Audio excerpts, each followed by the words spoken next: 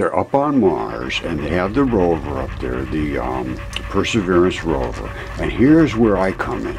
And it's a tiny lung. I mean, it's tinier than your thumbnail. I wondered how long it would be before Roger threw his hat in the ring. Go nuts on my nuts. Okay, my friends, this is really getting serious now. They're up on Mars, and they have the rover up there, the Perseverance Rover. And here's where I come in. Well, hello, it's me, Creaky. Now, to quote Roger, self-proclaimed expert of all things mud fossil, he says, our very own space agency is on Mars now, looking for signs of life in space. I have some info that they need to see. Okay, Roger, let's see that information that somehow only you seem to know. Tidy! Oh, here it is. Okay. New camera to record sample collections. So they're going to be collecting them. Now, the cache cam, single camera, looks down at the top of the sample cache. It takes pictures of the sampled materials and the sample tubes as they are being prepared for sealing and caching. This helps scientists watch over the samples as they are being obtained and keeps a record. I want to watch this because I'm going to show you right now. I understand what these rocks are. So do we. They're rocks from the surface of Mars. Pretty amazing, eh? These are little tiny pebbles. I don't know how big they are, but I'm looking at things and they're just grabbing scraps of things. Let me show you something. Right up here is in my microscope, and this is what they have. They have the same sort of microscope. Bloody hell, Roger, fair play. So tell me, who bought it first? You or NASA? You don't happen to have an Amazon link, do you? This is a telescopic type microscope. Well, it doesn't seem like that would be very helpful at all. Isn't what you're describing a telescope though, Roger, not a microscope? Oh, my bad. A telescopic microscope is a thing after all, and they're only $17.99 on Amazon. Come on, NASA, you get $52 squidillion a day, and you couldn't have stretched the telescopic microscope budget just a little bit? You see what you're looking at here? You see that red? You see that black? That's blood. You see these holes? That's because those are alveoli. Hang on a minute, I thought the areola was the bumpy bit around. Doesn't matter, carry on. This is a lung. Lungs change the blood from red to black. Well, it's oxygenated to deoxygenated, or, you know, back and forth. That's how you respirate. You mean like this black blood, which granted is much darker red than the oxygenated blood, but it certainly isn't black. And that is what's going on here. It's 100% certain. Oh yeah, 100%. And it's a tiny lung. I mean, it's tinier than your thumbnail. And I'm going to show you that right now. This is my microscope. And you see how I can come up and go down and go way up here with it and go way down with it and look inside these little crevices and things. They have the same thing. And I'm looking, I could see what I'm seeing, and I want to be able to tell them, I want to see that rock, I want to see this rock, I'd love to see that rock. I'm sure you would, along with thousands of other people. Dare I ask why you were so keen though, Roger? In the White House right now, they have a lung on display from the moon. Now, we'll get to the moon lung a little bit later on in the video, but in order to manage your expectations, it's gonna be a rock. Sorry. Okay, this is exactly what we need, which is this X-ray fluoroscope to identify the chemical elements in a target so small as a grain of table salt.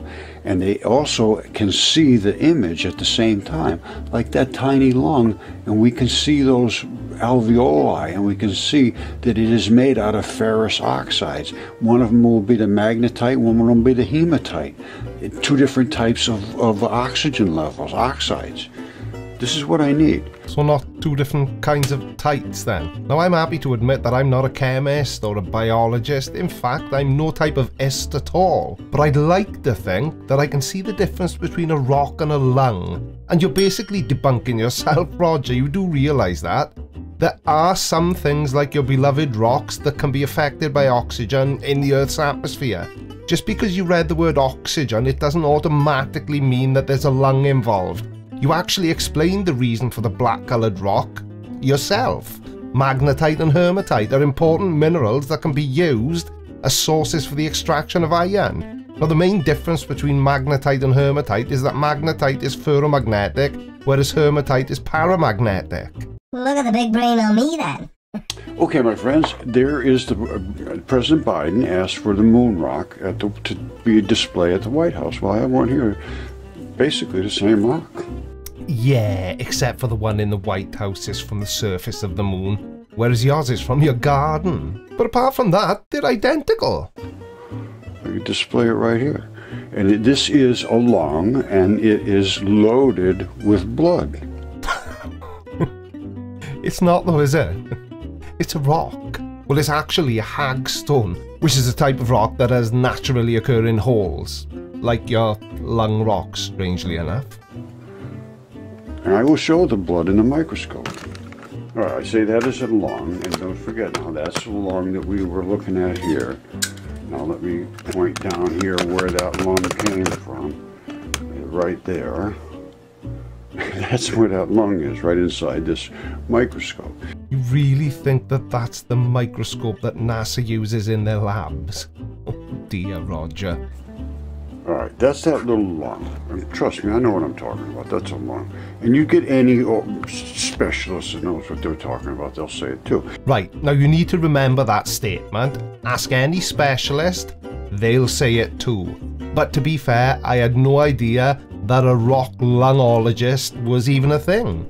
But remember, ask any specialist and they'll say it too. And I have a bunch of other lungs here, and I have some that were, I have one that was DNA certified, and of course I have this one here that is a lung, and I can show that's quite obviously a lung. Anybody that's an anatomist will look at that and say, yeah, Roger, you're right, that's a lung. That's a lung. Let me show you some other lungs. All right, these are two lungs. Everything I have here was on my property. That lung there has blood literally coming out of here. This is the one right here. We took the blood out of here, drilled into a hole in where the reddest part of the red blood was. And I can show this in a microscope. No, you're okay. That's a pretty big rock. Even I can see that with my awful eyesight. So not only are you the world's only mud fossil certified expert, but you are also now saying that by some miracle, by some huge twist of fate, you just happen to be living on a property with an abundance of rock lungs or mud fossils, which again are just rocks. This is what they call feldspar. Well, inside of this feldspar is lung. This is literally what they call pleura, fascia. It's the tissue that coats the outside of the lung. Then inside the lung is here where you have all the alveoli, which are the little things that I showed you in this little tiny lung. All those little tiny holes that I showed you bleed out of them. And I mean they bled red blood, red wet blood. And you can show us that. You have footage of it happening or photographs. We're not fussy. No? So we just have to take your word for it, Roger? Okay. And these are the same little tiny holes that we're talking in the other ones. And every one of those little holes had, wherever you see the little red spot, there was blood coming out of it. Same thing with this one. So they're not rust-coloured grains within the rock likely to contain minerals made up of iron and oxygen then. And like I said, lungs and oxygen are not exclusive. Oxygen is found in other places and not only lungs, Roger. You do know that, don't you? So I'm not just some jamoke off the street here guessing and playing games. And my stuff is DNA certified. What the hell is Jamoko? Wasn't that film that Robin Williams was in, you know, with the board game and... Oh no, that was Jumanji, wasn't it? And we know you're not just some Jamoko or nut off the street, Roger. You're a nut off the internet. It's time to look at this for what it really is. Well, we already do. They're rocks. It's only you that thinks they're lungs, Roger. I really don't see your point. And this is how it transfers from the black to the red, just like I showed you in that little tiny lung. Hang on for a second. I've just realised I can't help but notice that for a video you titled Mars Biology Quest, you don't seem to be mentioning Mars that much. I thought you were going to be claiming that there had been lungs found on the surface of Mars, which is why I decided to title this video Human Remains Found on Mars. I swear it definitely wasn't because I thought that people would click on that title. But that being said, would you have clicked on this video if it was called Nutty Old Pensioner Looks at Rocks? Probably not. but I think we can at least see what I'm getting at. Roger thinks that rocks are lungs. We found rocks on Mars, therefore human remains found on Mars. This is what I want to see from NASA. I want to be able to look down. You may not be able to see the colors. Maybe they can, maybe they can't. I don't know. I would imagine they can. If I can see them, I would hope they can. I wouldn't hold your breath, Roger, because I seriously doubt that pareidolia comes into the research process that NASA uses for rocks, or anything else, really.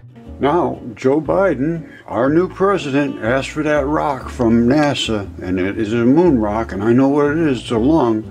I deserve to be part of this whole operation here. I don't have to be a part of a university or part of NASA to participate in truth, I don't think, in the United States. Come on, Roger, don't sell yourself short. You are part of a university. Okay, it's a made-up university, and it was you that made it up, but it still has university in the name. And I agree with you, you should be on board. Even the most serious of research projects benefits from a little bit of comic relief. And that's what I'm hoping, that I'll be contacted. Now, his wife is in the educational institution. I believe that this is very, very educational.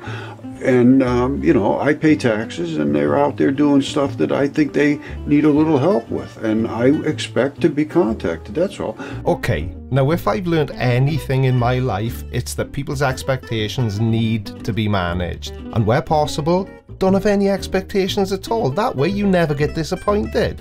Which is what you're gonna be, Roger. And remember earlier in the video when I quoted Roger as saying, ask any specialist, they'll say it too? Well, listen to what he's about to say. Which expert will agree, seeing as they've all said no when Roger has asked them? It's been many years, and I've tried hundreds and hundreds of people, and not a single response. So I'm just hoping now that we have Joe Biden in the White House, let's see what happens. Well, I hate to be a Debbie Downer, Roger, but probably nothing. Unless, of course, President Biden happens to be as nuts as you are. Alright, watch this next. But before you do, make sure you subscribe. By order of the Creaky Blind.